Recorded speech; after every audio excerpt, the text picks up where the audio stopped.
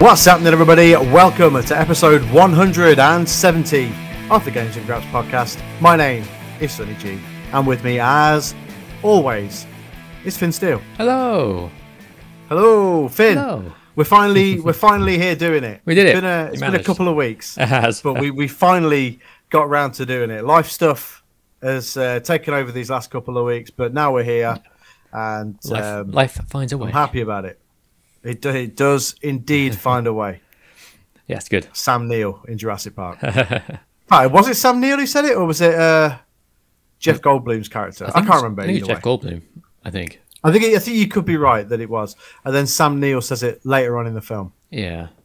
In my head it's Jeff Goldblum.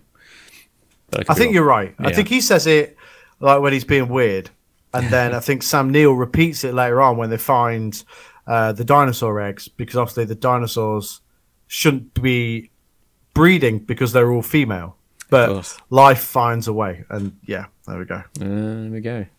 There you go. A bit of Jurassic Park knowledge. Oh man, there you go, bit of Jurassic Park knowledge.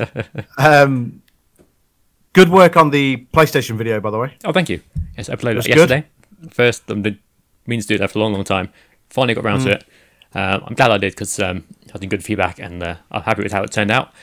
I'm going to make a new one, hopefully by next week. I plan on doing one a week for the time being, see how that goes.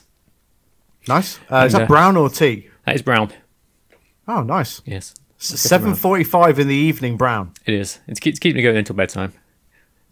Bedtime, you know? When's bedtime. that? Like 5 a.m. Fucking 5 a.m. Yeah. Yeah.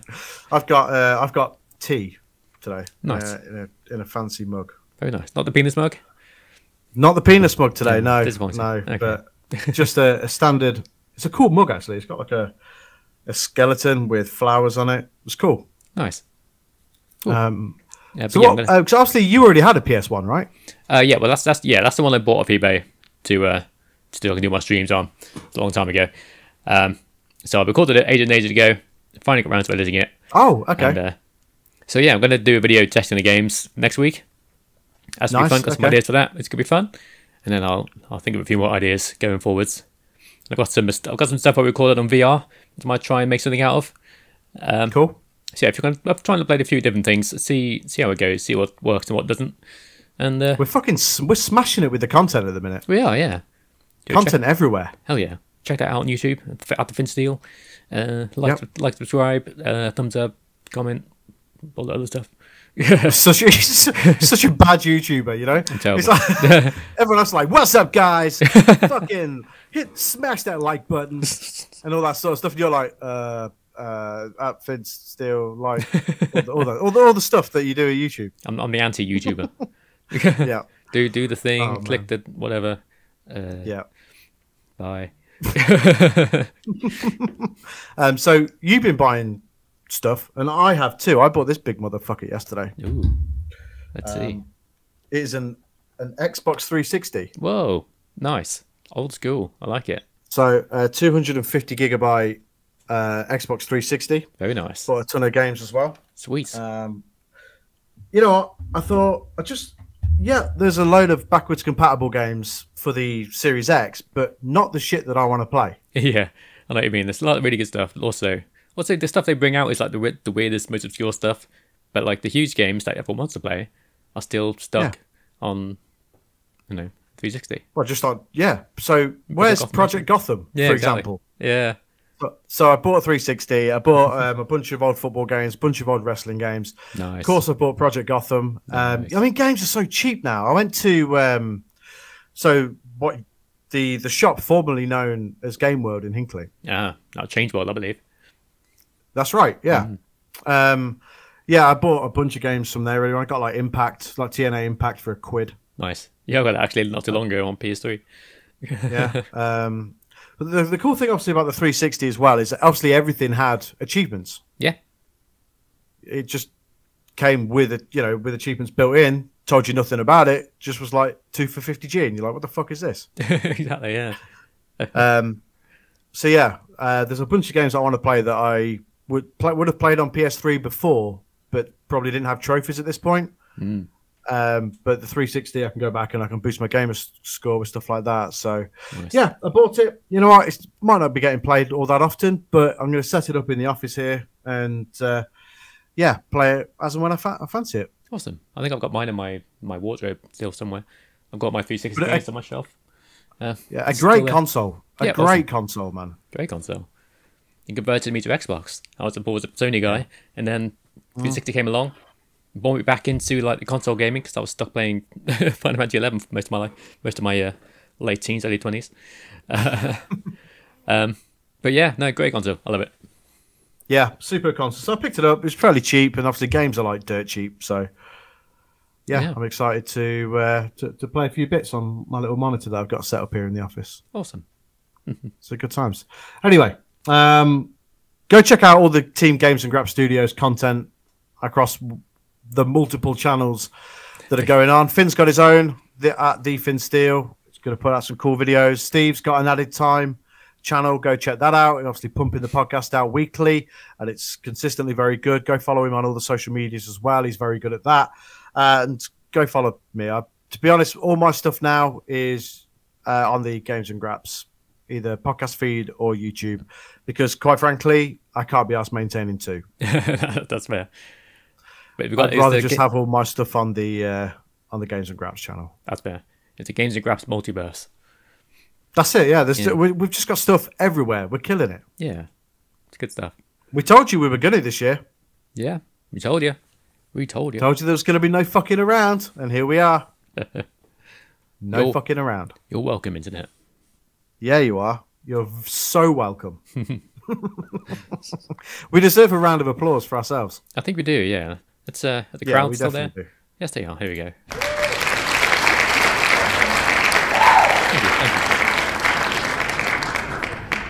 you. Just soaking in that adulation. What's the T-shirt you got on? This is a Brock Lesnar T-shirt I bought a while ago. It's like an evolution thing, and then it goes all the way to Brock Lesnar. If you see it, with the microphone that way. Yeah. Yeah. Is that an official WWE shirt? Yeah. Wow. Okay, that's pretty awesome. Yeah, it's pretty cool.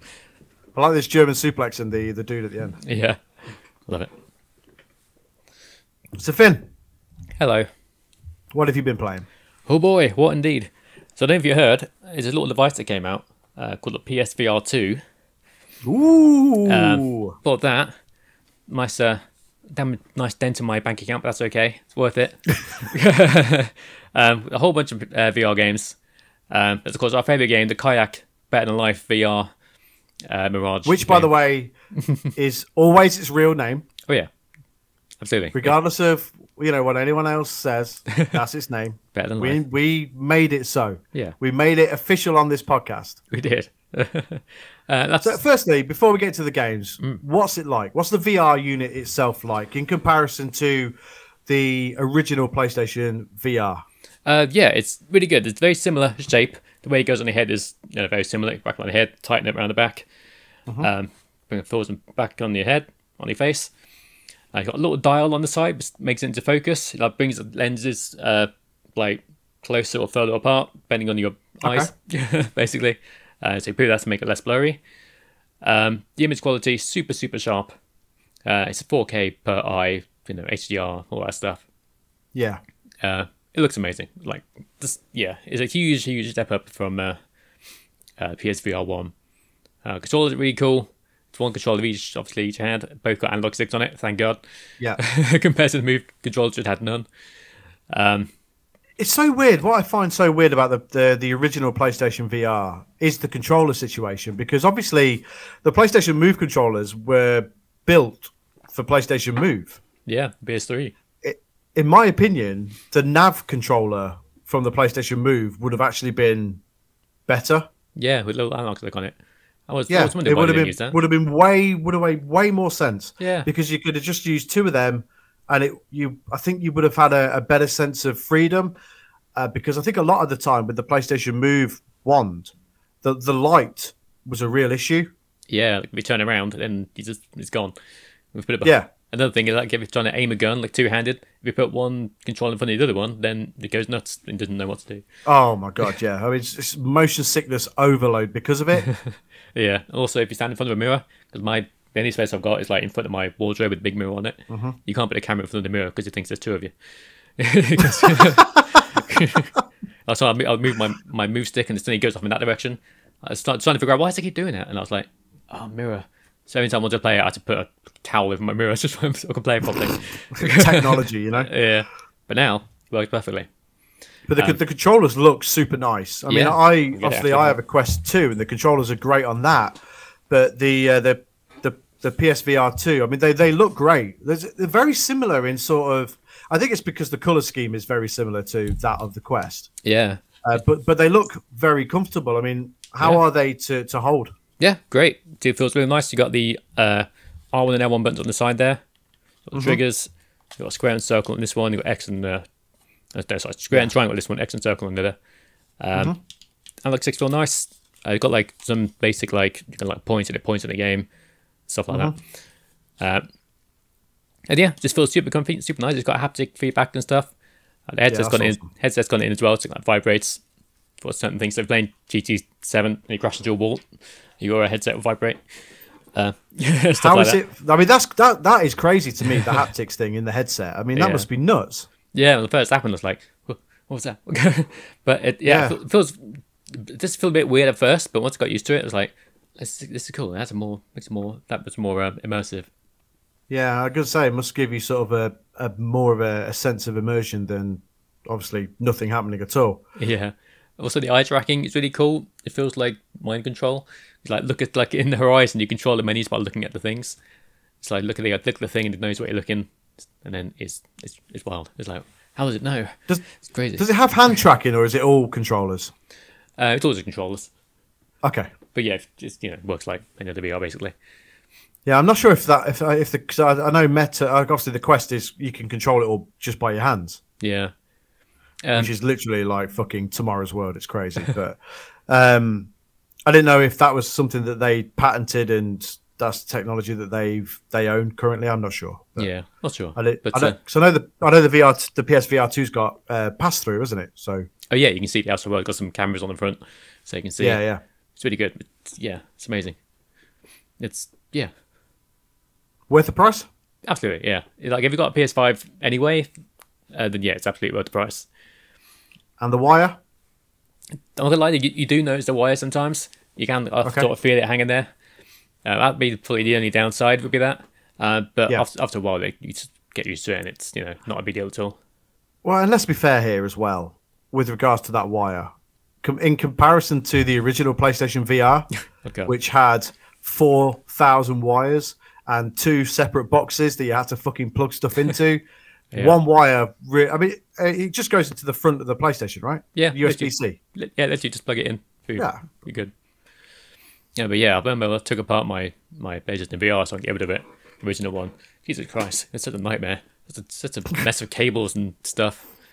It's going mental. Yeah, it's crazy. I mean, I can see why the wire's there, because if it was a standalone unit, it would be very expensive. I mean, the Quest is expensive on its own, and obviously you don't need a console for it because it's standalone VR. It's built for a purpose. Yeah. But obviously with the level of tech with the screens, 4K HDR screens and the eye tracking and all that sort of stuff, I mean, you'd be looking at stupid amounts of money. I mean, it's expensive anyway, but you'd be looking at an extra 300 quid easily on top. Yeah. People say like, oh, you have to buy the PS5 as well, which is this much more. But like, if you've got a PC VR, you'd also need a massive PC, which would be more expensive. But yeah, exactly. Yeah. So it's like it's whatever. It's weird. It's one of those things. But for me, it's absolutely worth it. The image is amazing. Like the horizon just looks incredible. Like when you see someone standing in front of like Aloy or something, like Aloy's right there in front of you. It's like, oh my goodness, it's so cool. It's like it's really there.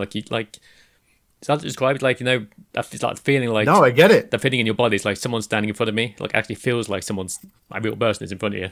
It's like I remember when I played Batman Arkham VR for the first time, and his parents just your little Bruce Wayne, and you're looking up and his parents there, and they're massive, and you're like, holy shit, this is crazy. Yeah. But it's cool to see, like, the characters that you know and love from other games, like from games that you play on TV, just being there in front of you. And I think that's where PlayStation has to do it right this time. Like, utilize them licenses, dude, Yeah, absolutely. Give us some sort of God of War spin-off where you've got a massive Kratos stood in front of you. How cool would that be? That'd be very cool. I mean, how's the motion sickness? Because I've read a lot of people sort of say that because of the level of quality in the lenses and the screen, that it's almost non-existent, especially on stuff that you would think would be like Gran Turismo. Yeah, no, I've not really experienced any. The only thing I felt was the bit of vertigo when if I'm playing Horizon, I look down. But that's normal because, like, if it's real life, of course, I was hanging off a cliff, I'd probably get vertigo then as well. Yeah, absolutely, you would. Yeah. So yeah, not really any motion sickness at all. Yeah, Gran Turismo, none at all. Which is probably one of the most impressive ones. Big Gran Turismo, like being in an actual car. All the cars are like super detailed, like even on the inside, like it looks like the actual car. And it's like, well, yes, I mean it's literally the full Gran Turismo game, apart from split screen, which would be impossible anyway. So yeah, it's incredible just being able to look beside and see the cars you're driving past. It's literally like real life. It's insane. Yeah, that's awesome. I'm really pleased that I knew it would be good. Yeah, but I'm really pleased that it is good. It's phenomenal. Couldn't be happy with it because it is a lot of money at the end of the day, you know, and it's going to attract you know, at least for now, quite a niche audience. Yeah, it's not. It hasn't reached that peak, you know, mainstream audience not yet. I think it will eventually. I think it will. I mean, I'm a huge advocate for VR gaming anyway, as you know, as I've said many times on this podcast, on the Clubhouse podcast, you know, on Twitter and everything. I'm a huge fan of VR gaming and have been since the PlayStation VR 1. Yeah. Obviously, with me having a Quest 2, and it still blows my mind now. Like, there's just been a visual upgrade patch for the Quest 2. Nice. And like you know, so you see these. Yeah, and it's, you know, in part thanks to the PlayStation VR 2, because, you know, some of the games that are on the Quest are coming to the PlayStation VR 2, so they're visually upgrading the games. And Walkabout Mini Golf has had a visual upgrade, and it's unbelievably beautiful anyway, and it looks even better now. And it's just like it's absolutely mind blowing. I remember when the PSVR 1 came out, and people were like, "Oh, this won't last long. It'd be a fad, and it won't be a thing."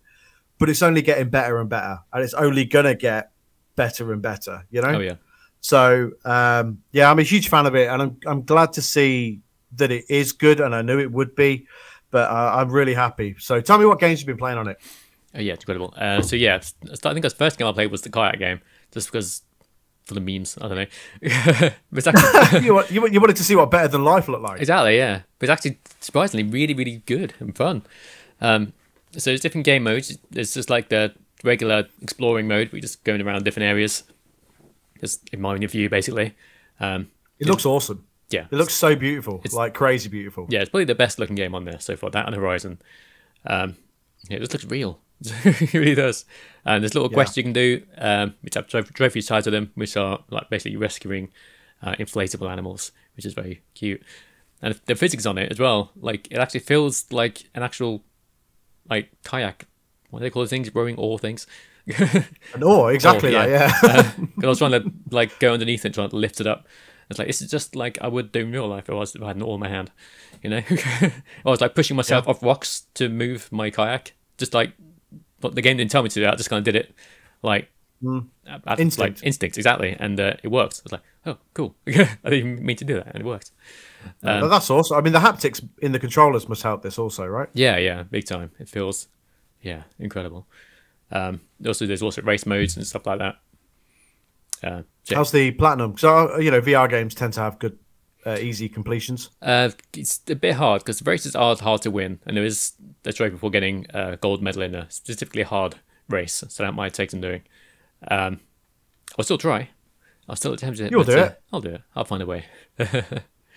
That's that. Also Horizon, obviously, which has been fantastic so far. It looks great. I mean, obviously, there's been videos and stuff posted in Discord and whatnot, but it looks phenomenal. Yeah, incredible. The bow feels good. Using the bow just feels natural. Climbing feels great. It's top tier. Is it just bow combat, or is there sort of like any physical combat as well? I haven't gotten super far. So far, it's just been bows. You can like dodge around with like the sticks and stuff. Basically, when you encounter an enemy, it locks you into like a strafing mode, so you can strafe around the target. Okay, that's good. Yeah, it works really well. You get different kind of arrows, like fire arrows, ice arrows, and stuff like that. Sure, yeah. So that's really cool. Playing a game called The Light Brigade, which is a very fun, roguelike shooter. Very difficult, but really, really fun once you get into it. Very immersive as well, because there's no crouch button, for example. So if you want to take cover, you actually have to crouch behind cover. And so I was just literally there crouching on my floor as I flew past my head. I was imagining someone. But that's why virtual reality is so awesome. I know, it feels so cool. I just imagine someone walking into me like, "What are you doing?" Yeah, it looks mental. It's like, I think, Kay must look at me mental when I'm playing, like, especially when I first got it and I was playing a lot of mini golf. Just like complaining at my own shit shots. Yeah. Like, what are you doing? You're just standing around. You literally don't have a golf club in your hand. You have a controller. And you just look like a lunatic. But it's that level of immersion where the game gets you to be physical. Yeah. That's what you want from virtual reality, I think. Yeah, absolutely. I was literally just poking my head around with my gun. You're like, hitting on post shots. It's so cool. I love it. So that's that. Oh, also shout out to the little headphones that come with the VR. They're really good. Really good quality. I wasn't expecting much, because normally you get like packing headphones for like technology like phones or whatever, that kind of whatever. But they're really good. They sound just as good as like regular headphones. So yeah, that's good, because I remember the ones that came with the first PlayStation VR weren't that great. Yeah, but it's literally like this color quality of my regular headphones. I'm amazed. Nice. And they're cool. They plug in and they wrap around the side of your headset, so they have a wire hanging down, which is very cool. So I know I've seen people using it like on videos and stuff. They're using the Pulse headset. I'm assuming you can connect it wirelessly still through your PS5 and use it wirelessly. You can use normal headphones if you want to with the headset. Yeah. But the thing is, these big headphones with cups don't go over them, unfortunately, because they're too big and they hit against the head strap, which is a shame. If you've got just the regular Pulse earphones, which rest against your ears, they're fine. I'm happy using the back-in ones because they sound really, really good. Yeah. No, that's good. Does it have a microphone on it, the headset? Yeah, it has a microphone on it. That works. That's good quality as well. Did a couple of streams. So obviously you've heard the Quest one. Is it as good as that? I saw your stream, so maybe not quite as good as the Quest, but it's still much better than, I don't know, this. Basically, it's still good quality. You can still hear, very clearly. What else? Other sports, Synth Riders, which is a music rhythm game similar to Beat Saber. Okay, it's very cool. Basically, you've got balls flying in your face. Nice. Basically, got to hit the balls as they come towards you. Just dancing around in the living room. Is that made for fitness? I know I've seen the game, but is it like a fitness thing, or is it just a game? It's basically just a rhythm game, but you can also can help you. You're moving about, so it's going to help you get through it anyway. Much like Beat Saber. But yeah, really, really cool. It's really fun. The music's good. The graphics are good. It plays well. It's a fun game. A fun dancing music game. I love rhythm games, dude. I love rhythm games. So good. And I think that's about it. I'm sure there's more. But I've pre-ordered the Switchback game. I assumed that was coming out day one, so that was why I pre-ordered it. But no, that's this month. But that's the Until Dawn one, right? Yeah. Super massive. I know it's not connected to Until Dawn. The Dark Pictures anthology, what it's called. Sure, yeah. So that's that. Look forward to that, and that's probably about it, really, for VR stuff. Resident Evil 8, I haven't really gone to yet. I did play it briefly. How is it? Good, yeah. Is that usually the controls? Exactly what you expected it to be? Pretty much, yeah. Yeah, okay. I use those controls like every first-person shooter does, where you reach behind your back to get one gun, reach down here to get another gun, look at your wrist to do this, stuff like that. Sure, yeah. Which works fine. That's about it, I think, for VR stuff. Played some Theatre Rhythm Final Fantasy, which is another rhythm game. With Final Fantasy which is really good. I played the demo for it on Switch. Yeah, that's good. Yeah, I liked it. It's good. Yeah, really good game. Great music. Simple as well. Yeah, like, it doesn't overly complicate things, which is good. Exactly. Some of the quests are quite hard because you have to defeat certain bosses and enemies in a certain way. But if you're just here for the music, it doesn't matter. Like all that stuff's like secondary. So that's been cool. I don't really have like a main focused game I'm playing right now. I'm kind of bouncing between VR and like theatre with them. So I've not really got like a big main focus right now. Okay, that's good. I'm kind of in between big games, but I'm enjoying it. I'm enjoying VR a lot. I've been playing that pretty much every day. That makes me happy. I'm so happy that you guys, obviously, that we all speak to on a regular basis, who've got it, are enjoying it. I was super excited for you guys anyway, because, like I said before, I'm a huge advocate for the genre. Yeah. For the medium, but it's very, very cool, and I knew it would be cool. It's great to see that it's going to be cross-play compatible. So when Walkabout Mini Golf comes out on PlayStation VR, we'll be able to play against one another, like me on Quest, you on PlayStation VR, and I think that fucking rules, man. That's the way to go. You know, that is absolutely the way to go, because, you know, these games, they don't have masses. They're not massive player bases, not like, you know, Fortnite or whatever, you know, because not everybody has a VR headset. So the fact that they are enabling crossplay for all these games is a good thing. Yeah. I think Synthwriters has crossplay as well. Oh, nice. Okay. I was in a room the night with like a big group of people. The most American sounding woman of all time in there. Nice. Probably like an older person just talking about like, my son got me into this and that, and I didn't understand it, blah blah blah. Just talk. A very strong American accent. It's quite funny. Nice. Yeah. But yeah, it's really cool. So I'm really excited for like when more games, like After the Fall, I know is crossplay. That's good actually. Mini golf is going to be crossplay. I can't. I'm excited to actually for you to get that so that we can play together. Yeah, me too. Because I've wanted to play it with somebody for ages. I was just playing my own, just do a round of golf. But when I'll be able to play against somebody, I'm super excited for that. So yeah, can't wait. Love to mini golf. It's a fun time. Yeah, and you'll be blown away by it. Oh yeah, I'm sure. You'll see it straight away, and you'll be like, "Whoa, okay." Yeah, from what I've seen from your videos, it looks really fun. Look forward to jumping into that. Yes, definitely. Cool. So, how about yourself? What have you been playing? Still playing Hogwarts. Nice. Hogwarts Legacy. Really, really enjoying it. Cool. Probably 24 hours in at this point. Very nice. Still very much enjoying it. I think it's. I don't mean to sort of blow smoke up it, but I do genuinely think it's one of my favorite games ever. Nice. Wow. Big praise. Just because it's just so much fun. There's so much stuff to do. The combat's great. The quests are great. The graphics are stunning. It's just really, really good. It's everything that I wanted it to be.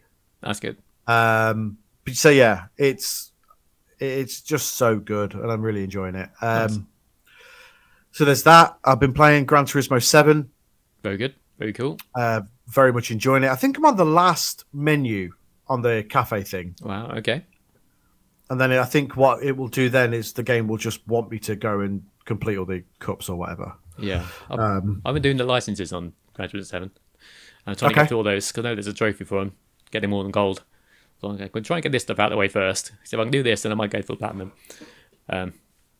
Yeah, I'm enjoying it. It involves a lot of online crap. Yeah, that's the only unfortunate thing. But like, do 500 races in sport mode or something. And you're like, fucking hell, really? That's a bit much. You know? Yeah. It's a fun game though. I don't even want to do 5. Yeah, I haven't even done 1, and there's 1 for a trophy. I just need to do a race. Yeah, don't make me play with other people. Come on. Yeah. As I've sat here and been like, I really can't wait to play mini golf with you. And then I was like, I don't want to do fucking online races. Yeah, people you don't know. The difference is people will be really good at it. Yeah, there's that as well. And I am not really good at it. Sitting in the back watching people laugh here. Yeah, basically, yeah. Yeah. Skidding all around the gravel and stuff. God damn it. But yeah, I'm really enjoying that at the minute. It's so good. Cool. It's just so good. I don't know what it is with Gran Turismo. I mean, I love Forza. I really do. But there's something about Gran Turismo that just feels... Firstly, it's a fucking sensory overload. Like, if you play with your headphones in, like... And I'm certain they've done it on purpose. It's very pleasing on the ears. Like, the different noises that the menus make. Like, everything has a different sound. and the music's great, and it's just, you know, the cars sound fantastic, and everything just, it's just a very well put together experience, Gran Turismo. This is the best Gran Turismo in years. This is probably the best one since Gran Turismo 3 from the PS2. Yeah, I'd agree with that. I haven't really played many. I know I played one a while ago. I think it's on PS3, which I just couldn't get into at all. But this one I'm actually really enjoying, so I might play this more. Yeah, it's really, really good. There's a lot to do. You know, they've got the daily miles thing, which you know makes you want to go on and play it, and there's the car collector level and stuff like that. So there's a lot of stuff going on in the game, as well as a gazillion races to do, and they're adding content all the time. So yeah, it's really, really good, and it's just a really great PlayStation exclusive. I mean, there's so many anyway. Yeah, but it really is just a fantastic PlayStation exclusive. Awesome. Yeah, I agreed. Yeah, so I've been playing that. I've been playing a lot of PlayStation basically at the minute. Nice.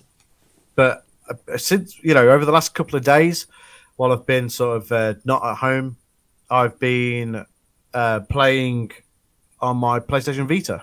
Oh, okay. So I've modded my PlayStation Vita. That's illegal.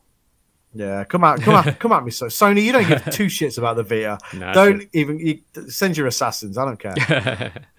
But I've actually been playing PlayStation 1 games on it because it's such a great way to do that. It's a nice little emulator machine.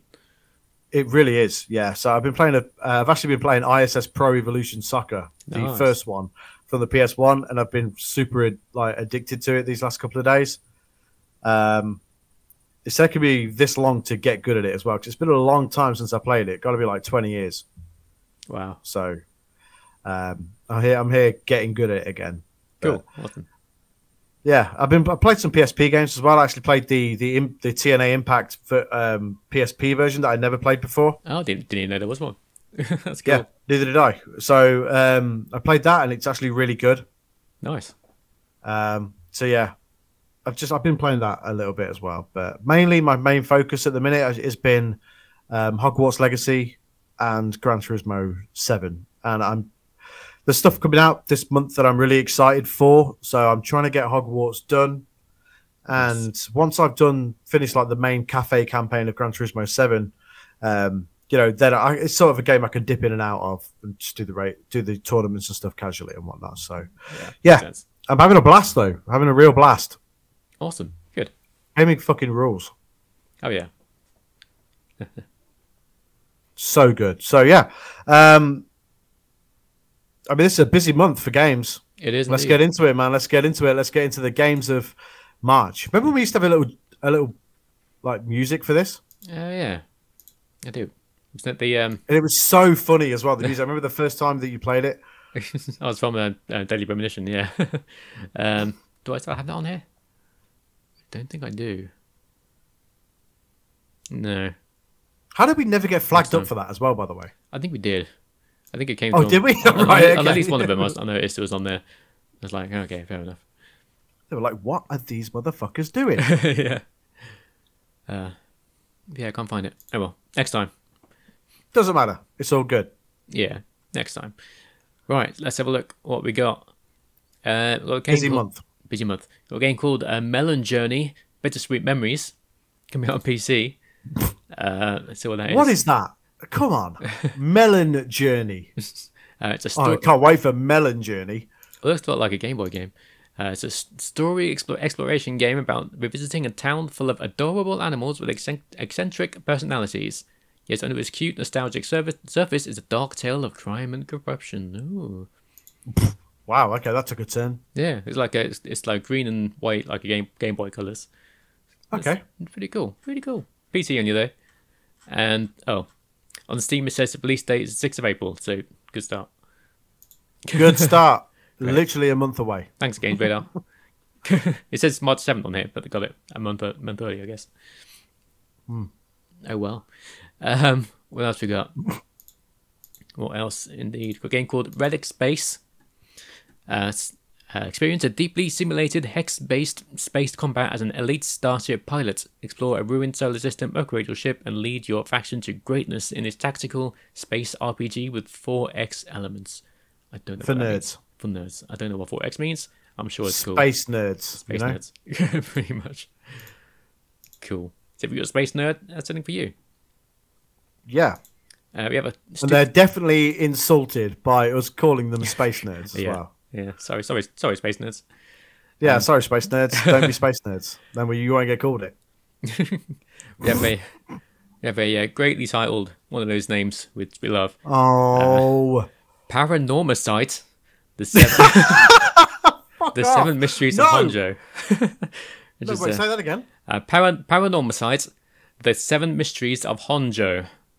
Oh, come on. Is it a visual novel? It is actually, funny enough. Oh, of course it is. But it's a quite a high budget one. It's made by Square Enix.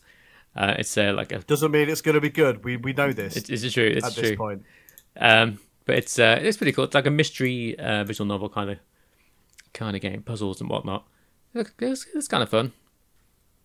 It's alright. I'd give it a look. It's like a me game. Of course it is. Yeah, I'll put it on a wish list for if it goes sale. And then never buy it. That's usually how it goes. Terrible name. Terrible name. Paranormicite. Paranormicite. Yes. Just making words up. Yeah, it's like theatre rhythm. It's like, it's making stuff up. Yeah. Just call it Final Fantasy music game. Pretty much, yeah. Right, we got... You've already sold it just by calling it that. Yeah, I'd buy it. Exactly. Final Fantasy music game. Oh, that sounds good because I like Final Fantasy and also I like rhythm games. Cool. Perfect. Right up my alley. Right. We got Project Zero: Mask of the Lunar Eclipse, which is a port of a Wii game which originally came out in Japan only. Project Zero is a game series that existed since the PS2. Very cool horror game. Okay. About ghosts and taking pictures of ghosts and stuff like that. Oh, I've heard of this. I have heard of it. Yeah. It's very cool. It's fun. I've got a remaster came out which was originally a Wii U game, came out on PS4 recently. Let me tell you a game that I never played. Actually, speaking of like supernatural stuff, was it Fear? Fear is really good. Really never good. played them, but now that I've bought this 360, I might actually seek these games out because I think they're all from that sort of generation, aren't they? Yeah. Do I have it still? I don't. I've got it on PC. Is there three of them? Yes. First one's the best one. Second's decent. Third's where they added forcing co-op as every game did back then. And it just wasn't as good. But one's good, one's excellent, two's pretty good, skip three. Play the other two. Okay, skip three. Yeah. Sort of like Dead Space. Yeah, pretty much, yeah. But no, really, really good. Highly recommend playing that. Okay. Big time. Yeah, so that's that. Very cool. What else we got?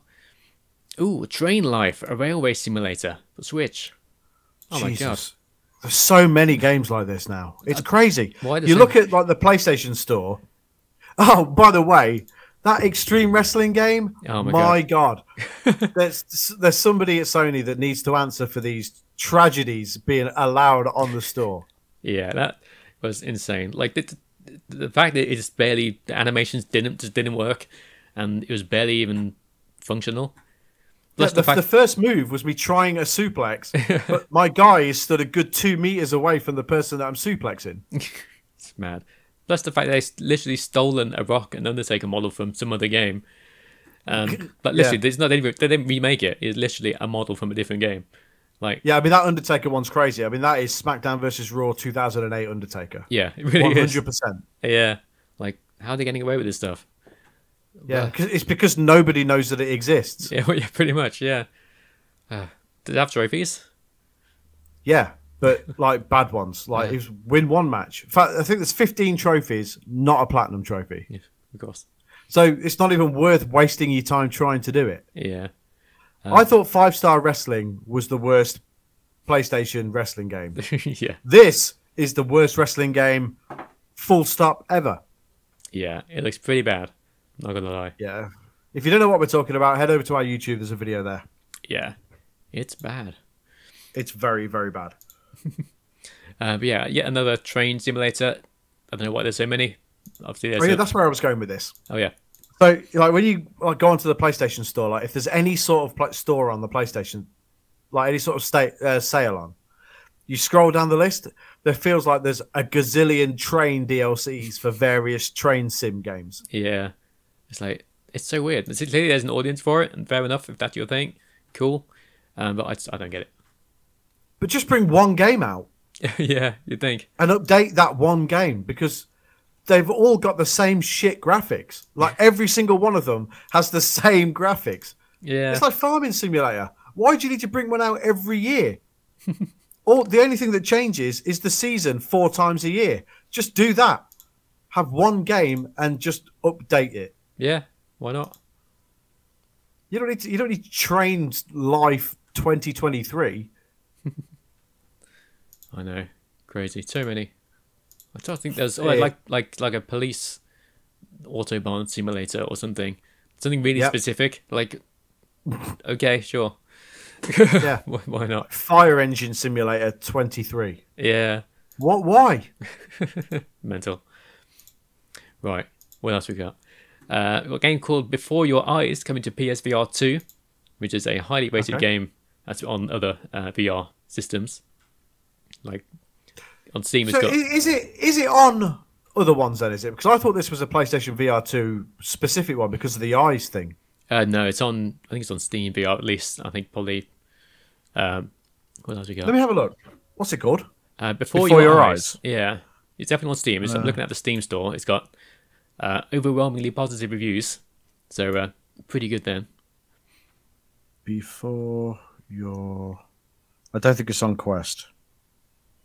I don't think it is anyway. I'm just looking now. No, it's not. Oh, it's a shame. It says, embark on an emotional first-person narrative adventure where you control the story and affect its outcomes with your real life blinks. With this yeah, that's why I thought it was a PlayStation-specific one. Yeah, I think Steam VR must have a eye tracking thing as well, or some like more expensive ones. Yeah.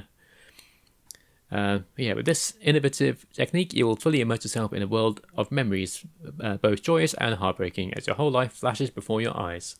It looks really good. Very artsy. Yeah, looks nice. Very. Yeah, it looks really, really cool. Awesome. What else we got? Rough Justice 84 on PC. Sounds fun? Question mark? Sure. I mean, it sounds like So Rough Justice, specifically 84 as well. So obviously it's got to be a beat 'em up, like a side-scrolling beat 'em up or some shit set in 1984. Let's have a look. Do what it takes to make your fledgling security agency thrive in this 80s noir crime busting, dirty crossing, vengeance-seeking board game inspired strategy game with dice and cards. Jesus, what? Commas. Use commas. Just breathe, you know? Yeah. I mean, that's crazy. It's a strategy so basically, game, you run a detective agency and you've got to... So it's a detective agency simulator 1984. Basically. It's basically a strategy game. Power detective agency, I guess. Wow, okay. Sure. Good name. Weird game. Yeah, the game doesn't quite match the name. No, it doesn't. Yeah, I agree. We have The Legend of Heroes Trails to Azure. Good subtitle. Which is a port of an older game. It's set in the Legend of Heroes game series, which is a massive JRPG series. It's a me game. I haven't played the Tales Legend of Heroes game. They look fun. I'm sure it's good. Okay. What else we got? The Forest Cathedral on PC and Xbox. No PS4 or 5. The Forest Cathedral. Yeah. Cathedral. It's an Xbox exclusive. Holy shit. So it's a first-person... that doesn't exist. Yeah, I know it. It's a first-person environmental thriller set on a remote island playing as scientist Rachel Carson. Players will slowly uncover the effects of DDT, oh my goodness, by using advanced environmental technology to solve 2D/3D connected puzzles in this dramatic reimagining of Silent Spring. Sure. It's a puzzle so game. They're basically searching for Jake the Snake Roberts in the forest. It seems like it. Looks sort of like Myst or something. A puzzle game. Sure. Okay. Yeah. Looks decent. What else? I've got Switchback VR coming out on the 16th. It's the Dark Pictures, Until Dawn thing. Yeah. Hopefully, it won't have douchebaggy characters like the Dark Pictures anthology does. Hopefully not. Honestly, I played an hour of that first one, Man of Medan. Oh yeah. I thought, you're supposed to want to save these people. I want them all to die now because they're fucking assholes. Yep. I watched someone else play it and was like, yeah, And they were taking the piss out of it, and yeah. Yeah, like I love Until Dawn, and I like The Quarry, but those games, I'm just like, I don't understand. Like, you're supposed to want to save these characters, but they're just acting like dickheads straight away. And you're like, you know what? Fuck these people. I don't care if they die or what. I want you all to die. Yeah. Yeah. Game over in 5 minutes. Hooray. Look, we've got Bayonetta Origins coming out on Switch on the 17th with the subtitle Cereza and the Lost Demon. Why? Bayonetta Origins is fine. Yeah, it's cool. It's got like a little demo in Bayonetta 3, which is pretty fun. What kind of game is it? It's like a top-down sort of puzzle, sort of like Zelda-ish, but mostly puzzle-focused. Okay. Yeah, it's fun. It's nice. That'll be. Is it Platinum Games that do them games? Yeah, I believe so. And have they done this one or? Not sure. Let's have a look. Yeah, let's have a look. It's a prequel. Basically, playing as Bayonetta as a child. Okay. Yeah, Platinum Games. Cool. Yeah. That there's a very good chance that that's going to be pretty decent. Yeah, I'm sure it is. Looks really cool. Hmm. All right, that's that. One for you, Sonny. One I know you're excited for. Peppa Pig Wild Adventures. Yeah, boy. On literally everything: PC, PS5, PS4, Xbox Series X, Xbox One, Switch. Jesus. No ridiculous subheading. No, it's just Peppa Pig Wild Adventure. It's fairly standard. There you go. That the people who've made that game understand. They've listened to this podcast and thought, you know what, this was going to be Peppa Pig. Let's go around the world, climb some mountains. Don't eat bacon or whatever. And it's now, you know what, World Adventure's fine. Yeah. Play in the bigger, wider world of Peppa Pig and bring your whole family into the story. New York City is calling, and so are Paris, London, and world tour of fun places. You and Peppa can make pizza in Italy, walk on Hollywood Boulevard, and much more. Or don't. Great. Or just don't. I know the last one is on Xbox Game Pass and has an easy 1,000 gamer score. Oh, does it? Nice. I'll download that tomorrow. Then we've got one of the bigger ones, WWE 2K23, coming up next week. I'm excited for it, man. I'm super excited for it. Me too. I was watching, before we started, a video on Up, Down, Down of the new preview of the new GM mode. They've added a lot, so you can do multi-man matches now, triple threat of always. You've got mid-card belts. There's way more master types. They've added loads. GM mode looks really much improved. I like GM mode a lot, so that's yeah, me too. Awesome. I got a lot of hours out of that. Let's go have a look at the DLC because they released plans for the DLC. Yes. Let's have a look. Let's have a look. Okay. So this is what we're going to get. So they've released the dates for the packs as well. So the first one is on April the 19th. Is indeed. So we get the Steiner brothers, Scott Steiner and Rick Steiner. Awesome. Top Dollar. You harder. Ashanti the Adonis. And B-Fab, but in brackets, manager only. So you can't actually be B-Fab. You can't be B-Fab. You can just have her. You can't be B-Fab. You can only have her as a manager. Yeah, I think it's the same thing with Scarlett as well, even though they're both wrestled matches. It's strange that, because obviously Scarlett was only a manager in the last one as well, wasn't she? Yeah, but it's fine, I guess. At least they're in it. Well, yeah, I think they may have made Scarlett a playable character eventually in 2K22. I can't remember. I can't remember. Yeah, that's cool. May 17th, we got the Pretty Sweet pack. I guess they can't call it Too Sweet pack for whatever reason. Oh, yeah. Oh, no, wait. This is why it's called Pretty Sweet. So we've got Carl Anderson and Luke Gallows. Yep. Elton Prince and Kit Wilson, who, of course, are pretty deadly. Yeah, that's why. And Tiffany Stratton to round that off. Nice. Cool. Because, of course. Decent, yep. Race to NXT pack. Oh, yep. Which is on June the 14th. So we've got popular NXT superstar Harley Race. Yep. Ivy Nile, Wendy Chu, my favourite Tony D'Angelo, and Trick Williams. Cool. Yeah, Harley Race. It obviously didn't have space from anywhere else. So I thought we need to put him somewhere. Just whack him in here. I'll do. Yeah. So weird. Yeah, really weird. Revel with Wyatt pack on July 19th. Nice.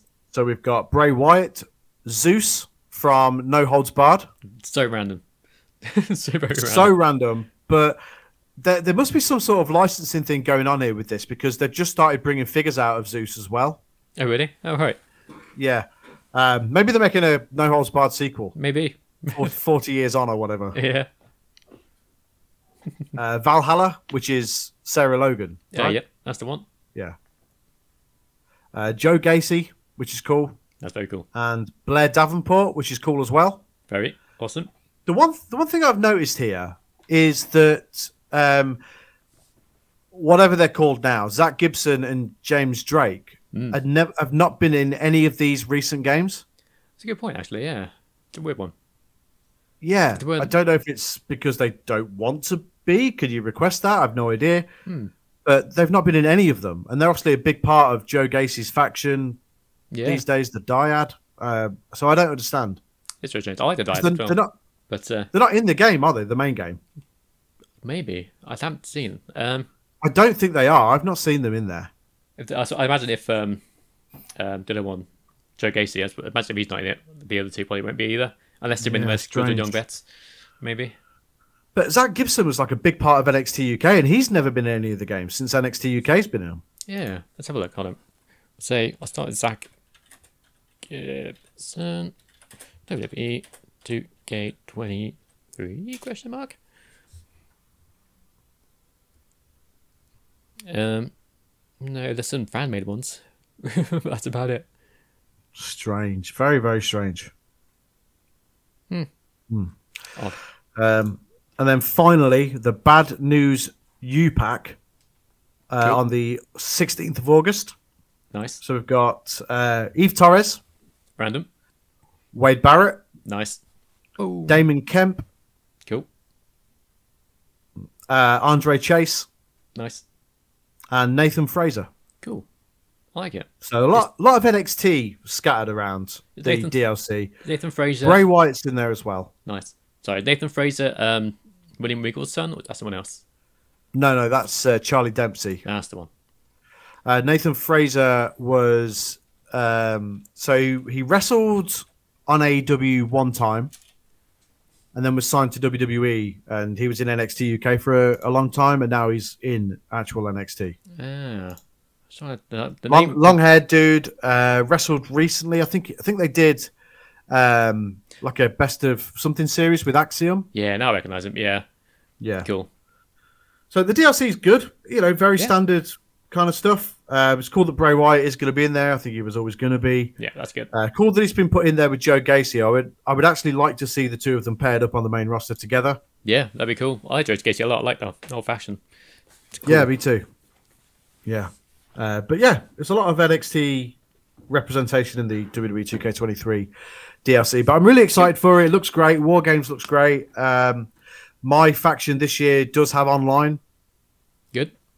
So it feels like they've just took what was good about 2K22 and built upon it, which was obviously the correct thing to do anyway. Oh, yeah. So that's a good thing. Look forward to it. Yeah, if they keep doing that every year, then yeah, it's only going to get better and better, literally. Yeah, definitely. But we're going to stream it, aren't we? We'll stream it on the release day of the deluxe edition, so Tuesday next week. Yes, that'd be awesome. Which will be the 14th. So we'll stream that. We'll figure out how the game works and what you can do in terms of playing each other online, and we'll just stream it and talk about it, and so you can see what it's all about. Yeah, it'll be fun. Cool. What else have we got coming out? We've got The Walking Dead Saints and Sinners Chapter 2 on PSVR 2.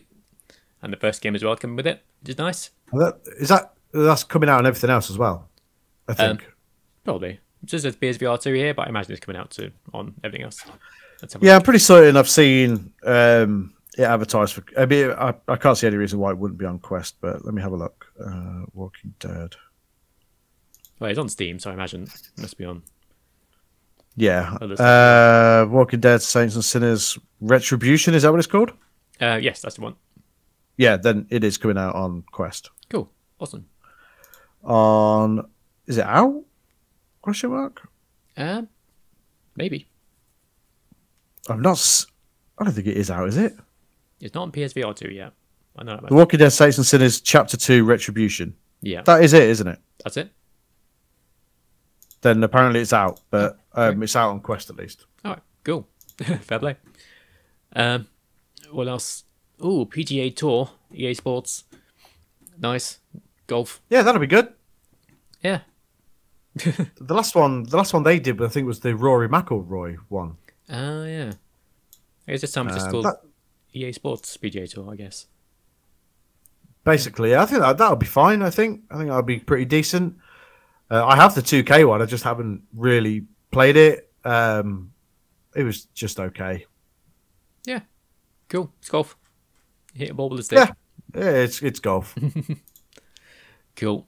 And then probably the biggest one of the month, Resident Evil 4 remake coming out on next gen consoles only. Oh no, and PS4 Good. and PS4 it says here. Is that right? Oh, I don't know. I feel like it isn't. I feel like it only said PS5 when I looked on the store. No, I'm not sure. I hope they've bypassed old consoles. Sorry, PS4 owners or whatever. Yeah. But I don't know. Either way, I'm so excited for this. I love the Resident Evil remakes anyway. I think they've all been very good. I would like to see... I know there has been one, but I would like to see a newer version of the original one. Yeah. I think there is a version on, well, everything. But yeah, I know what you mean, like updated textures. Because that's the GameCube one, isn't it? Yeah. The one that's on everything. Yeah. So I would like to see like a remake of the first one akin to the new ones. So like 2, 3, and 4. Yeah, that'd be cool actually. Do you think we see 5 and... I mean, surely not, but do you think we see remakes of 5 and 6? I'm guessing no. I don't know, maybe a port of 5, maybe, if there isn't one already. But you can get it because it was on PS4. Yeah. Yeah, I don't know. There might be something with them. I'm not sure. 5 was okay. 6 is fucking awful. We've slagged 6 off so much on this podcast. It's not great. So I was googling stuff. But yeah, I don't know what to do with that. Hopefully we get Code Veronica at some point. Yes, yeah. That'd be really cool. That seems logical to me. That was a popular one. It was on everything as well. Yeah, it's one of my favourites. I love Code Veronica. Had on Dreamcast. So good. Yeah. Set in Europe, Chris and Claire. Yep. And the other guy, Steve. Sure. No one cares about Steve. Fuck Steve. Yeah. But yeah, Code Veronica would be logical, and I would love to see that, actually, to be fair. Yeah, me too. That'd be cool. But I'm stoked for Resident Evil 4. And it's cool as well, because obviously, eventually you get the VR version of it when that launches. Yeah, whenever that might be. That's very cool. I've lost my list.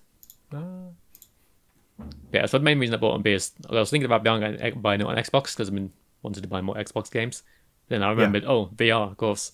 So yeah, it's got just makes perfect sense. It does, absolutely. But it'll be cool. I mean, I have played the original Resident Evil 4 in VR, and it's awesome. So to be able to play the newer version in VR will be great as well. Yeah, big time. Right, cool. Anything else? Let's have a look. Last of Us Part 1 is coming to PC, so that's cool. Okay. Forza Horizon 5 DLC, Rally Adventure. Oh, yeah. Yeah, it adds another gigantic map, for Christ's sake. Wow. As if there's not enough on there already. Yeah, as if it wasn't big enough. They're adding Rally Adventure, and yeah, that's the next big expansion. It looks great, to be fair, as it always does. You know, it's Forza Horizon. It always is great. But yeah, I'm excited to jump into that. But I own the expansion pass anyway, so I'll jump into it whenever, not necessarily day one. But yeah, I'll play it because Forza Horizon. But it looks great and massive. So yeah, awesome. Also, Sifu is coming to Xbox at some point this month. Doesn't give us a release date, but apparently this month it's coming out at some point. That's cool. I'm expecting Ghostwire Tokyo on Xbox Game Pass soon because exclusivity ends very, very soon for PlayStation because it's been a year almost. Cool. Which, by the way, that's a game that you should check out. I think you'd like that personally, Finn. Yeah. I really liked it. It was, don't get me wrong, not the greatest game ever made, but I really enjoyed it, and I think it's something you would like as well. Great aesthetic, really great looking game, interesting little story, and yeah, it was good. I liked it a lot. Yeah, it looks really fun. It definitely looks like my kind of thing, so yeah, I'll check that out at some point for sure. Yeah, I think that's about it for this month.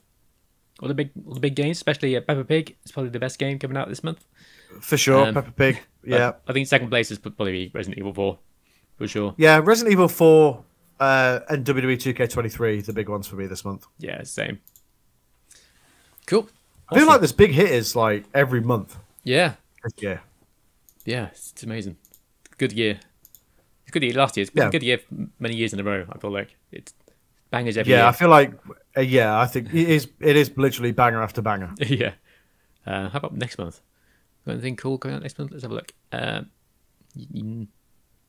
Next month's a bit quieter. It looks like we'll go through it in April, obviously, but of course, a bit of a slower month next month. This is good. It gives us time to play what we got, and not the backlog that we've accrued over time. Yeah. While we're here buying retro consoles like fucking morons. Pretty much. Right, so that was the games of March. Yeah, good stuff. Yeah. It's exciting. I mean, yeah, Resident Evil is going to be great. WWE 2K23, if it's anything like 2K22 and it's improved on that, then that's going to be great as well. Yeah, big time. Look forward to playing that. Yes, definitely. Yeah, let's talk wrestling. Unless there's anything else gaming-wise you wanted to mention. I think that's about it. I'm sure I'll remember something as soon as you stop recording, but I think that's about it. Yeah, definitely. That's how it always works, isn't it? So that's good. Did you watch AEW? I did. Revolution? I watched most of it. I watched the first couple of matches, I watched the main event, and I watched the middle bit at some point.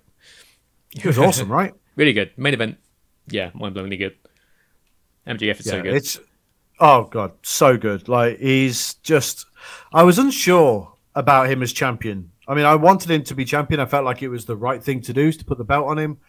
But, you know, I've not really been that into his title reign. I think it's been okay. Yeah. But I feel like this really cemented him as the top guy in that company. Oh, yeah. In terms of the champion. Yeah, agreed. I mean, Danielson is phenomenal anyway. Oh, yeah. They can make anybody look good. But I feel like now, you know, he's just a complete package, MJF. And I think, you know, he's absolutely the right person to carry that company forward. He's not, and the scary thing is he's not the finished article yet. Yeah, he's only going to get better. He's still young. Which is mental. Young. Yeah. Insane. But I thought, you know, top to bottom, I thought the show was very, very good. Easily the best AEW pay-per-view. In fact, possibly the best AEW pay-per-view ever. Yeah. I still need to watch the middle in terms of match matches, quality. Very little amount of bullshit going on. Yeah, really cool. I really like the opening match as well. Christian and Jungle Boy. The opening match was Ricky Starks and Jericho. Yeah, sorry. Like that as well. Enjoyed that. I got mixed up. But yeah, both matches were great. Both were very good. And I thought they did the casket match really well. I thought they did something a little different with it. Yeah. Yeah, it felt like a buried alive match, didn't it? Really, more than anything. It's not just a traditional casket match; it was more of a buried alive match. But I thought they did it really well, and I thought they finished that story perfectly. Yeah, exactly. It all came to a satisfying conclusion, and yeah, now they both can move on. I imagine Christian disappears for a while now, and we'll come back. Yeah, I don't know what his contract with AEW is like, Christian. I don't know whether it's sort of a thing where that's him now done with the company. I don't know if he was signed to a multi-year contract. Personally, I would like Christian to be Edge's final match in WWE. That makes sense. So I would love to see that happen down the line. But I think Christian has played this heel role phenomenally in AEW. I think he's been absolutely brilliant. And what he's done also is help elevate Jungle Boy to that next level. Yeah, big time. He's great as well. I always liked Jungle Boy. Oh yeah, big time. He's awesome, and I would like to see him sort of push forward now.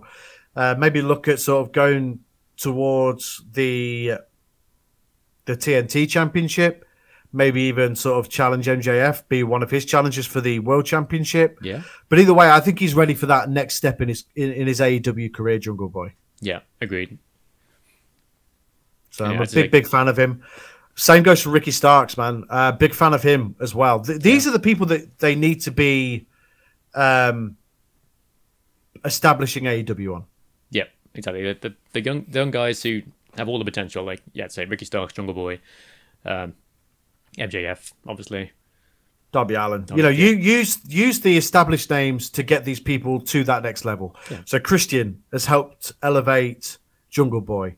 Christian has helped elevate Jungle Boy. Chris Jericho has helped elevate Ricky Starks. You could say, Samoa Joe has helped elevate Wardlow to that next level. Yeah. And these are the term pillars of AEW was used before. And these are the people that, need to be the faces of AEW. But they need that help to get there. And you need those veteran guys to get there, to help them get there. Yeah. And obviously, I've been critical of AEW in the past for relying on the established names from, who were previously in WWE or whatever. But I think they've done it right in the sense that they're using them to help get that talent over, or help get that talent not necessarily over because they were anyway, but help get them to that next step in their careers. Yeah, it's same with Billy Gunn and the Acclaimed. They both did well. Yeah. Yeah. And the Ass Boys. The Ass Boys as well, yeah. And this pay-per-view was a real positive step for AEW. Yeah, agreed. Great to see FTR back. Yeah, happy to see him back. Do you think they'll hang around now, or do you think they'll disappear when their contract expires? Well, I read today that it might actually be a case of they are signed to long-term deals with AEW. Okay. And it was all a bit smoke and mirrors. Yeah, that's fair enough. Yeah, before, but that's cool. Yeah, and I like them. I like them. Yeah, wherever they end up, I'll keep watching them. They're great. Yeah, for sure. One of the best tag teams in the world. Yeah, easily. Currently. So yeah, great to see them back. I find the situation with the Elite interesting currently. Obviously, the House of Black took the Trios Championships from them, which I'm a big fan of, by the way. Same. It hasn't really sat right with me with the Elite since they came back. Obviously, they won the Trios Championships, which was obviously always going to be the plan. Yeah. But I don't know.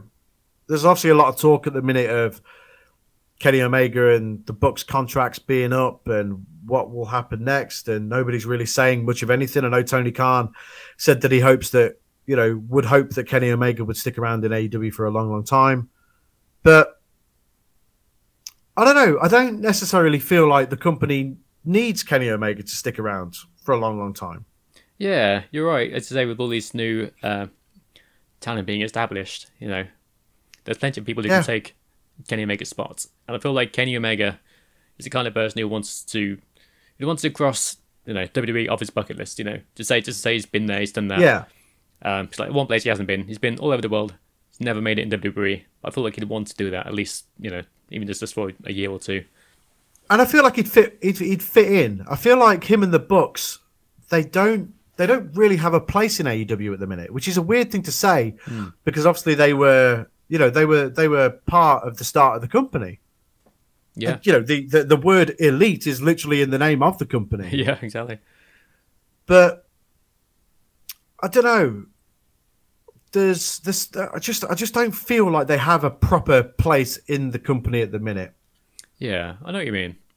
But it could be like an AJ Styles situation, like nobody expects AJ Styles to go to WWE. Then something happened, and he's been the mainstay ever since.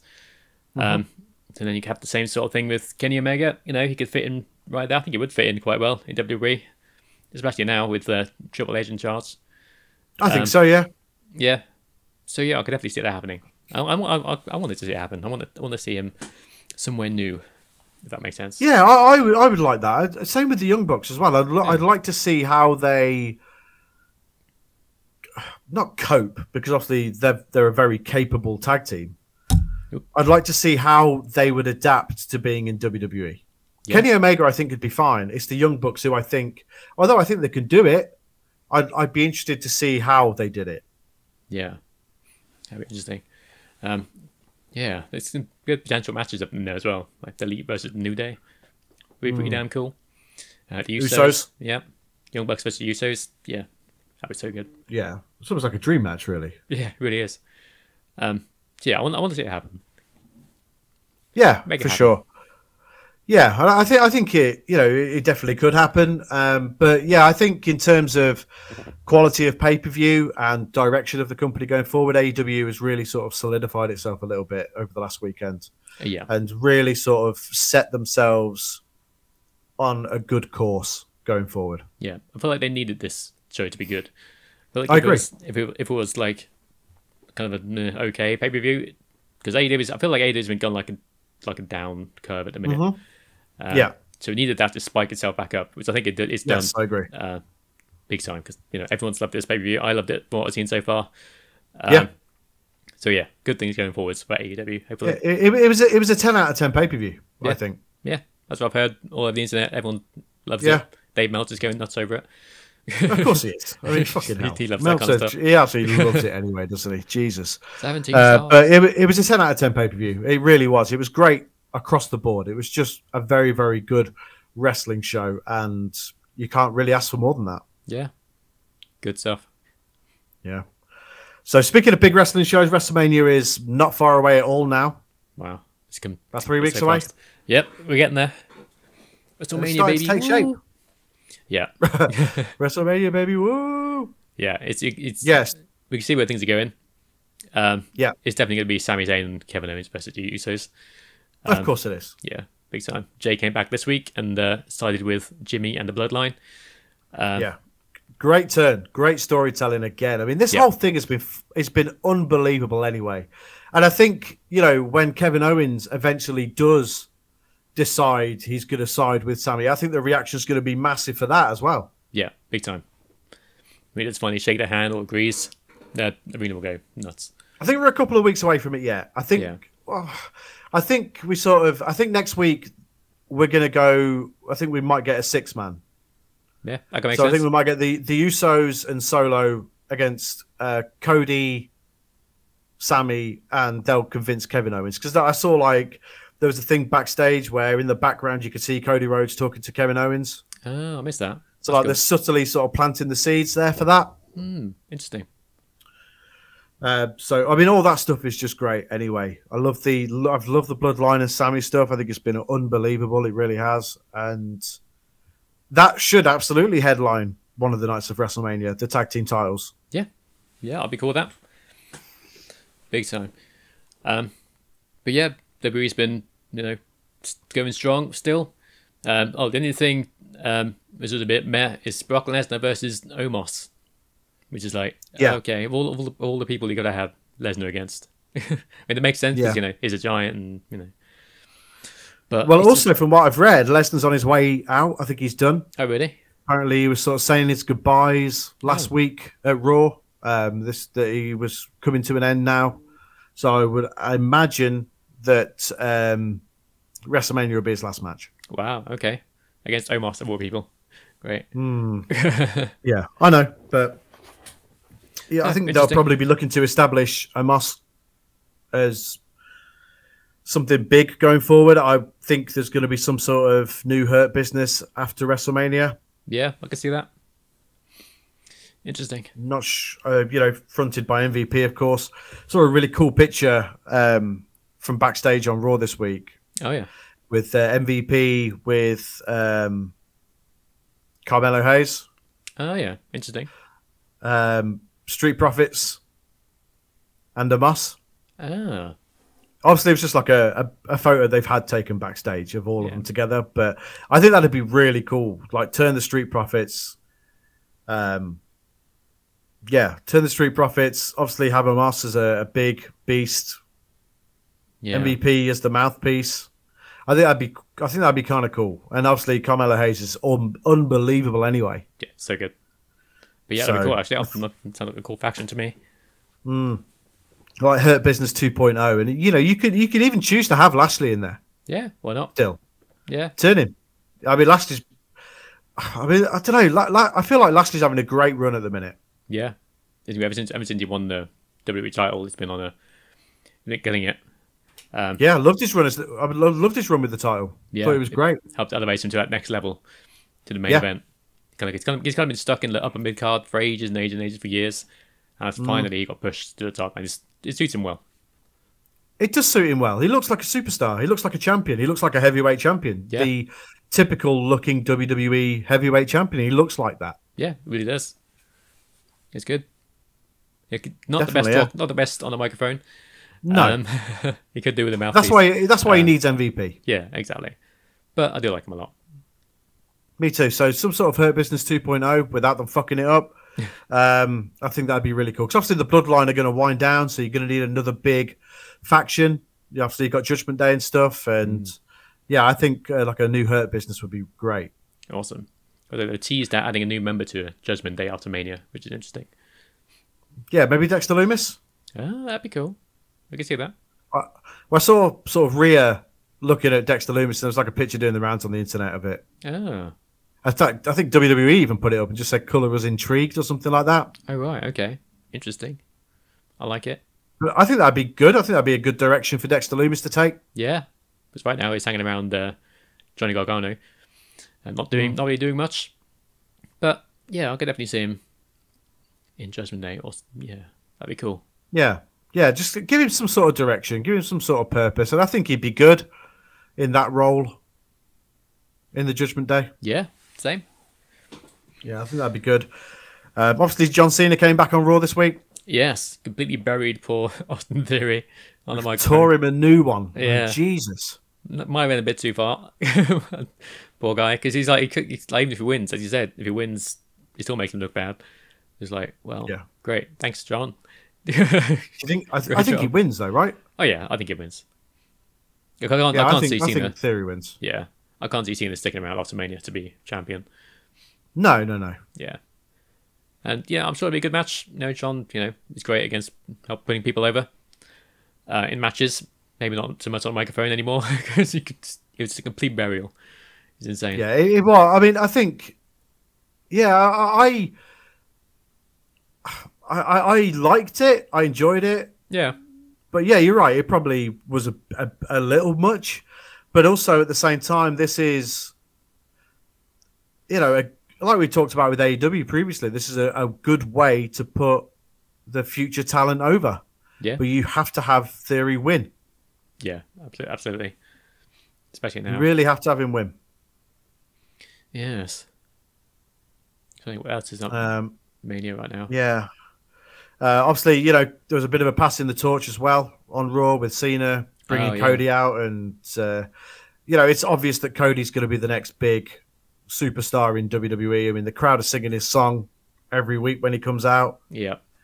He's super over right now. I don't think there's any sort of worry that the fans will chant for Sammy at WrestleMania because Sammy will be doing something good anyway. Yeah. And if you're going to have the two of them sort of teaming up over the next few weeks against the Bloodline, I think it sort of it cancels that whole thing out because Sammy and Kevin Owens will have their direction going for the tag team titles, and Cody obviously has his direction going for the world title.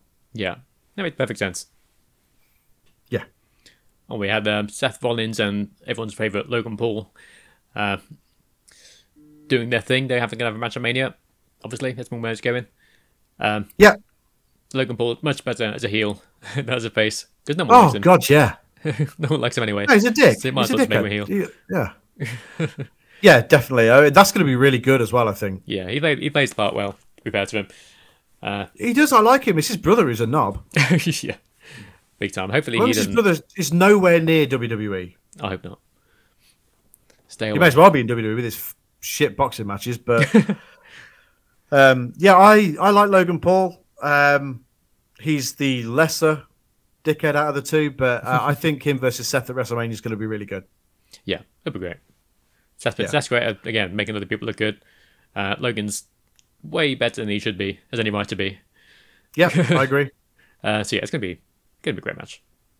Yeah, for sure. Also, obviously you've got Trish, Lita, and Becky against Damage Control. Yeah, that'd be good. Not my preferable choice of women's tag team champions, it must be said. Yeah, I'd have had it Trish and Lita. Would have made more sense to me. For sure. I don't see the purpose of them actually having the tag team titles. I mean, is Lita just on a full program now? Is that it? I mean, is she going to be around after WrestleMania or I don't know. what? I mean, what's the situation there? Because if you're going to be a champion, you need to be around. You know, we've had it with these fucking part-time champions or whatever, but Lita's going to need to wrestle every week. Yeah, true. Forgive me. Or, you know, and defend to defend the championships. Yeah. I imagine they'll spin it back like Mania.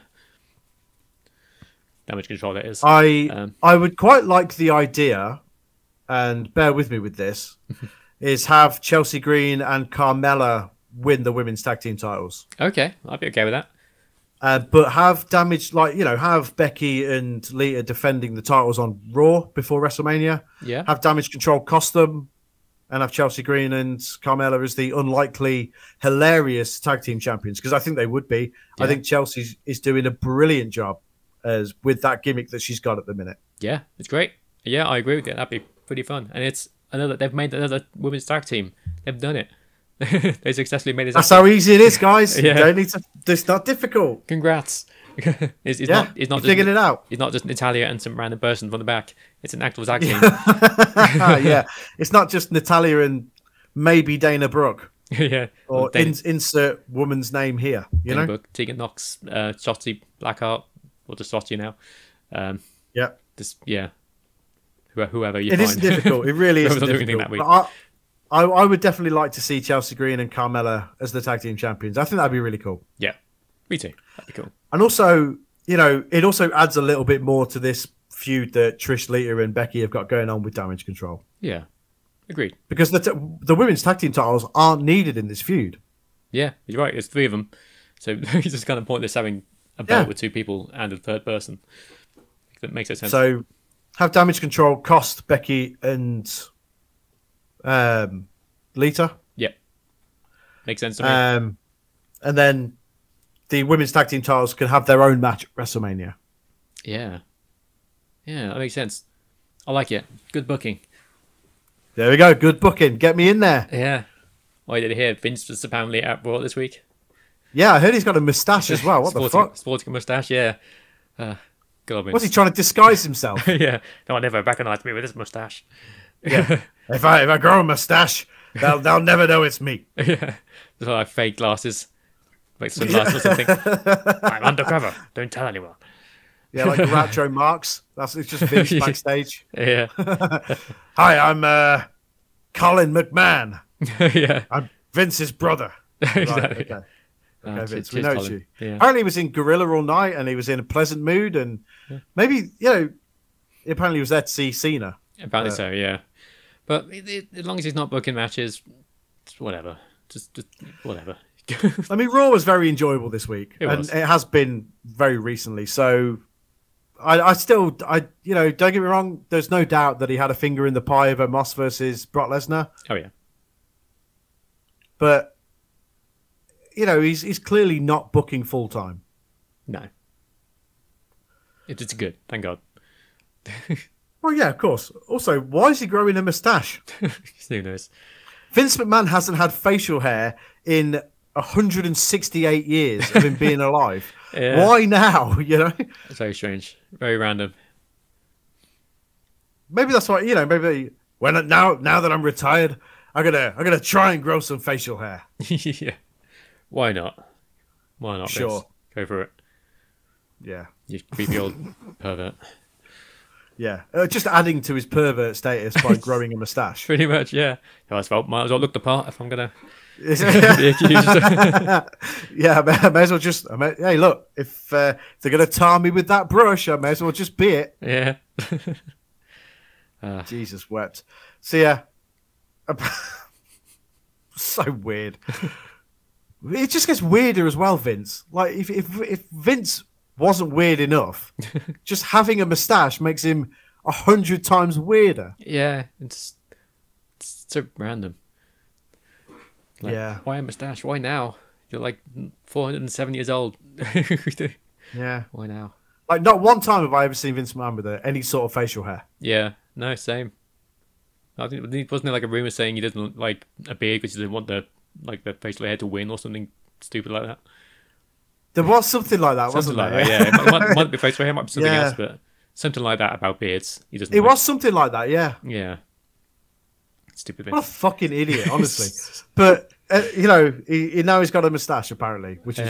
I want to see a picture of it. I saw somebody had photoshopped a moustache onto a picture of Vince, stood randomly next to the footballer Dimitar Berbatov. I'm not sure how old this picture was, but somebody had photoshopped a moustache onto him, and then someone else had photoshopped a Mexican hat onto him and called him like Vincente or something like that. Nice. Which is hilarious. But yeah, Vince has got a moustache. That's the big takeaway from Vince being backstage at Raw. Yeah, good stuff.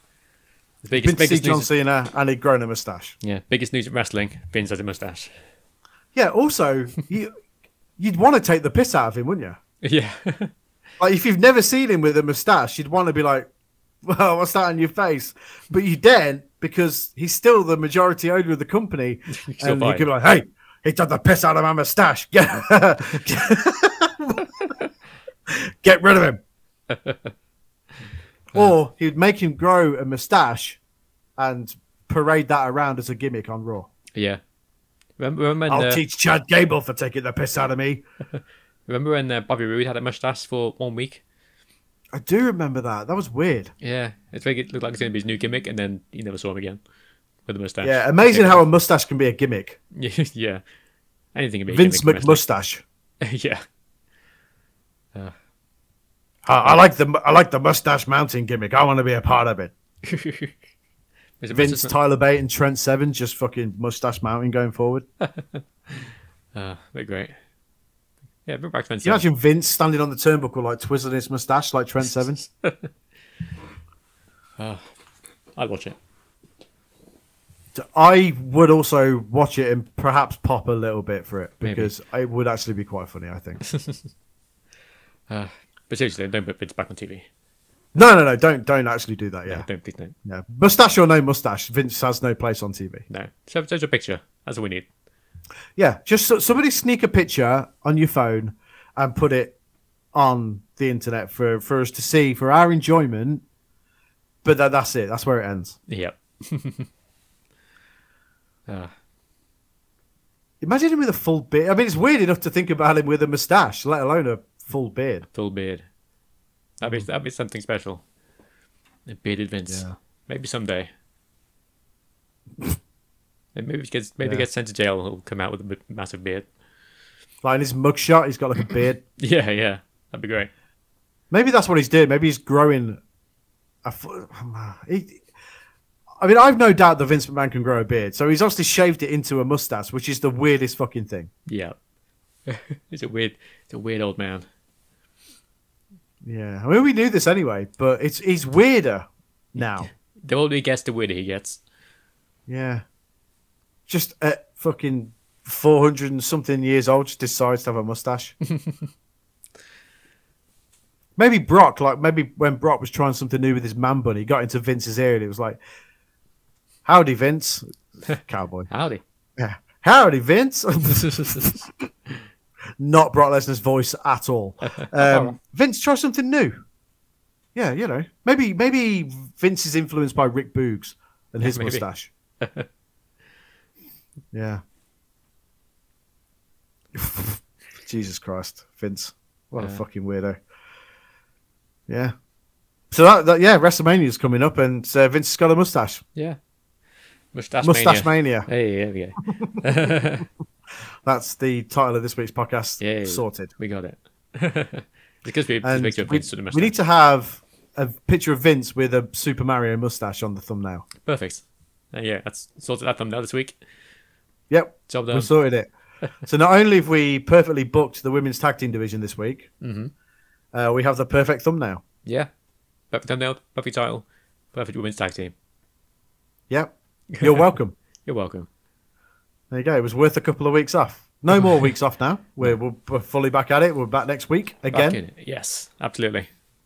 And yeah, I'm excited for the build to WrestleMania. I'm excited for the direction that AEW is taking now. And yeah, I'm excited for WWE 2K23 next week. And yeah, I'm just excited. Me too. Maybe next week I'll have a mustache.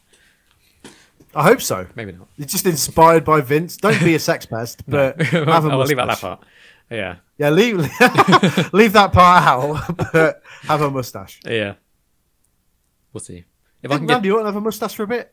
If I can get to 1,000 subscribers on YouTube, I'll get a mustache. Just creates 1,000 Gmails. Yeah. To subscribe to Finn's channel 1,000 times. There you go. That's How far off are you? I might have to start it up maybe like 20 or something. 29, I think 30. There's a ways to go. There's a little way to go. Yeah. Okay. It's basically new. It's an old channel, but I never got that many subscribers. I think I lost a lot as well, just because I haven't uploaded anything in like 7 years. Somewhere about just that. Upload a video of you shaving your beard into a mustache, and there's your 1,000 subscribers. Oh, there you go. Yeah.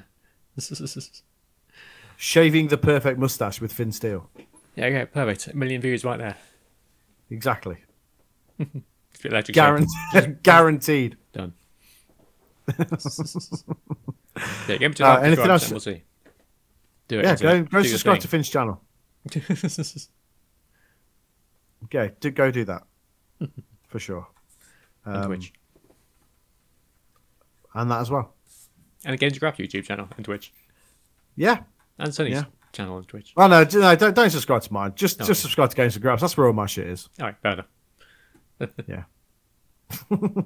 I just can't be asked. You know what I mean? I can't be asked maintaining my own channel. That's fair. I'd rather just put everything onto Games and Graps, like all the podcasts on the podcast feed, or any videos that I do just on the Games and Graps feed. It's just easier for me. Makes sense to me. Yeah. But yeah, it's all good. Anything else you want to talk about this week?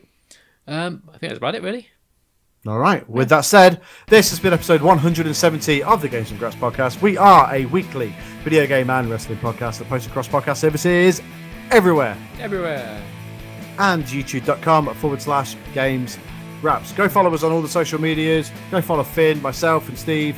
Enjoy Added Time. Enjoy Finn Steele's content. Enjoy the Clubhouse. And we'll be back next week with a brand new episode of the Games and Graps podcast. My name is Sonny G, and I've been here as always with Finn Steele. Thank you. And we'll see you next week. Take it easy, guys. Goodbye. Thanks very much. Goodbye.